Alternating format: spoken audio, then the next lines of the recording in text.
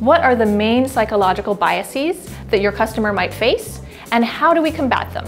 If you don't understand the psychology of your customers, how can you build a product that works? Behavioral insights can help with all parts of the funnel, from acquisition, to first use, to active use, to retention. Our courses are highly interactive. We teach you a behavioral science principle, and you will practice directly applying that into a real business or product challenge that you're facing, so that the very next day you have a concrete list of solutions that you can run with. This was the perfect amount of high quality information with the shortest amount of time that we could possibly do. One of the things I love about our program is how applied it is.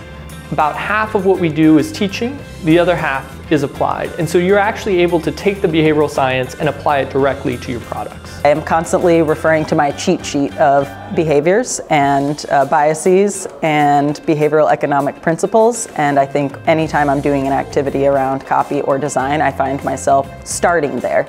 You'll learn our framework for behavior change. We've taught this framework to companies like Google, the World Bank, and hundreds of others. It's a way of discovering an entirely new world, one you weren't aware of before, but which has profound implications for the world you're living in. And the bootcamp has been really helpful to develop our platforms, which have rocketed user engagement. And what I think I like the best about the bootcamp is it's very practical and very simplified, so that you can really go hands-on after and implement those changes and see results and learning about it.